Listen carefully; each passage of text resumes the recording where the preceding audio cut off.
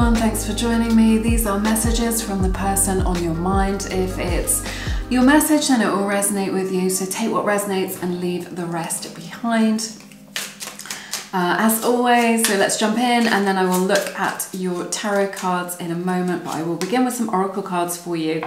I have a hard time trusting anyone. I'm doing just fine on my own. So this is someone who's like, I'm getting like a lone wolf energy.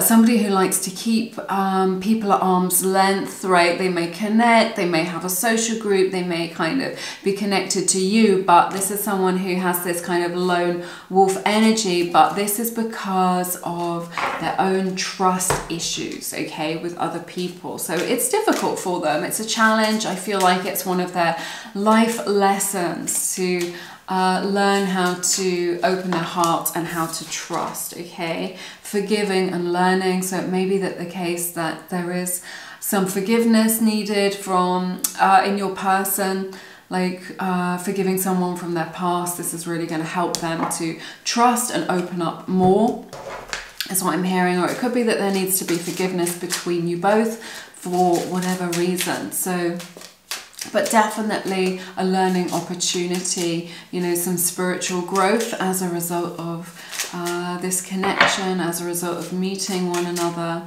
Let's see. Worth the wait. This is from the Myth and Fire Oracle deck, one of the Lumiere decks. If you're interested, they're linked below. So Spirit is really saying, yeah, you may be asked to be patient. Your person may have asked you to be patient. But this is someone who is capable of growth, who is capable of learning these spiritual lessons that we were talking about. So it's really saying, I mean, I would never say put your life on hold for somebody. You want to be invested in yourself and working towards your own goals and dreams, but there is this pot of gold at the end of the rainbow. There is like a reward for your patience, for the understanding and the compassion that you're extending to this person. So that is nice. Let's see what else is going on for you.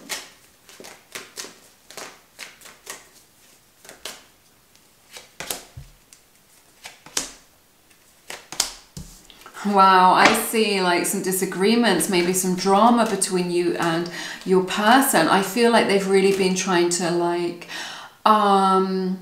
push past your boundaries, like get things by you, okay? So maybe you've been like, this is my boundary, I don't do this, this isn't okay with me. And then they're just like testing you, like, is he for real? Is she for real? Do they mean what they say? Do you mean what you say? That's what I'm hearing. Do you mean what you say? So there is this energy of like testing you to see if you mean what you say. So the boundaries that you have, or the boundaries that you've asserted, it's like they're trying to test you, okay? To see if you are true to your word. Very interesting. So that is a test of our own boundaries. You know, are they steel? Are they made out of steel? Are they solid? Or are they elastic? Right, elastic boundaries are no good. So there's something here where it feels like they're testing your boundaries. Okay, let's see what else.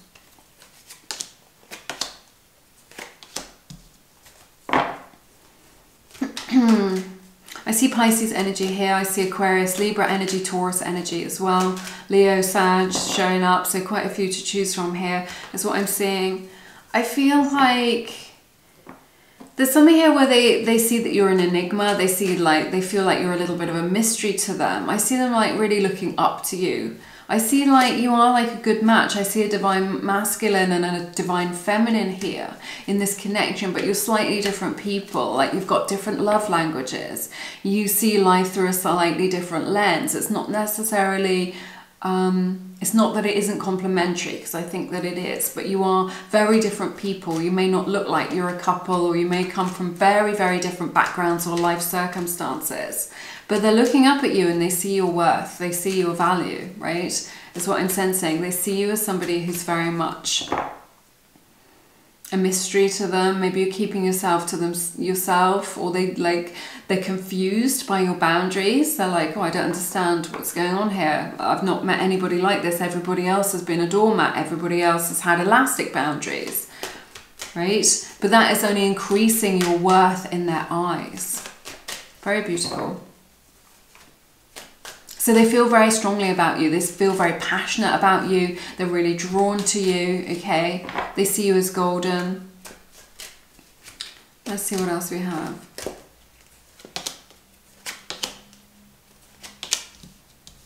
Yeah, I feel like they're not expressing their emotions.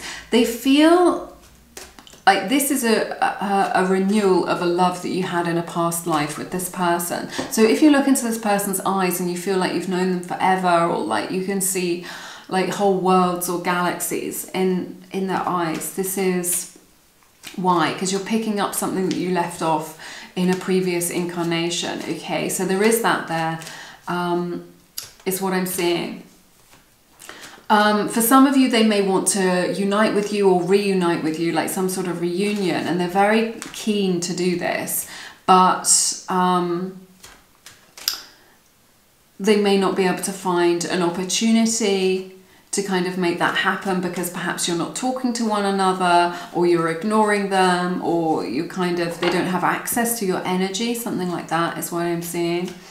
Soulmate energy here. So they do have love in their heart for you. It's very potent, it's very powerful, but it feels like they're not really expressing themselves. They're not really talking about how they're feeling, talking about their emotions, or taking any action, but within them, they're drawn to you. They're drawn to you like a moth to a flame. They want to come towards you, okay? They want to make you some sort of offer. The love that they have for you is very pure, and it may be that it's a little bit naive in a way. But it feels like when they're with you, it feels like coming home. It feels like security to them. It feels solid. And so of course they want to be with you. Of course they're drawn to you. And yet it seems like they're either, you know, staying silent, not talking to you, not doing anything about it, but within their own energy field.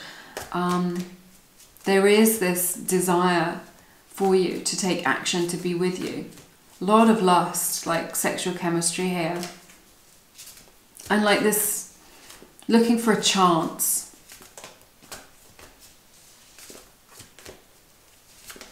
Let's see.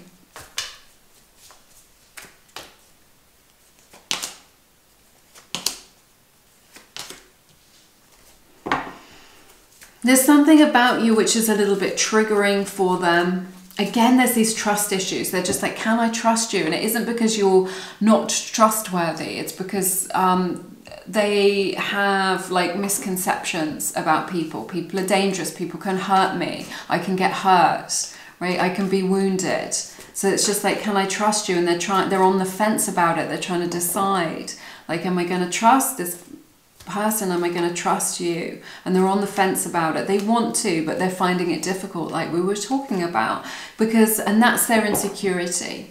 Okay, so they look at you and they see someone who has the power, the capacity to hurt them, right? If they open their heart to you, this is what they see.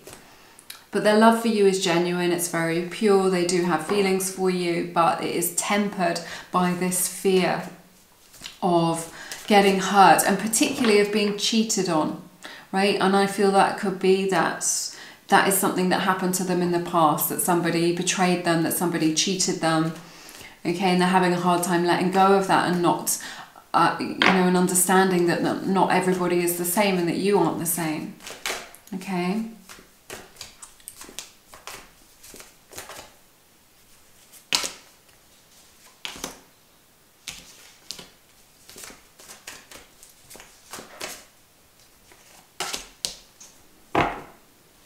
There's this energy with you where you need to make a decision about whether or not you want to be with them. I feel like you are in this energy of being in two minds. Like on the one hand, you're just like, yes, I'm attracted to you, that yes, this is a good, there's potential here, there's opportunity, but you cannot fall in love with potential. So I feel like you're two people who aren't on the same page. I feel like you're on the defensive a little bit, like you're defending yourself against like this accusation. Sorry, I've got a hair stuck in my lip gloss, it's driving me mad.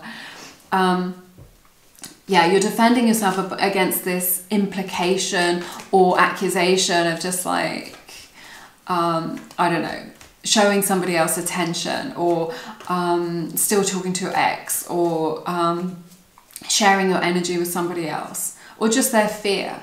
And it's just like all the time you're reassuring them, you don't need to worry. You don't need to worry. I've only got eyes for you. I'm only into you. This is all I want. Blah, blah. And so there's this energy where you're on the back foot and you feel like you're having to defend yourself all the time. And it feels very draining in that respect. So this is kind of putting you at odds with this person. And it feels like you're in this energy of being in two minds of like, yes, I want this. But on the other hand, I don't want to have to always be reassuring them or always defending myself against these empty accusations, because it makes me feel disconnected from you. You feel disconnected from this person.